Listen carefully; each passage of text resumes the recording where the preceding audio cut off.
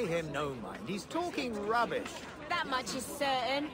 Is it rubbish to believe that things are fine the way they My are? dear fellow, that's rot. Take a look around you. Are things really fine the way they are? What about her? She could be Prime Minister. Go on. You're embarrassing me. I'd vote for you. Enough now. Just imagine the wisdom we could glean from a woman leading Parliament. No offence, my dear, but I believe there is a reason no woman's ever entered politics. You're right. There's a very good reason indeed.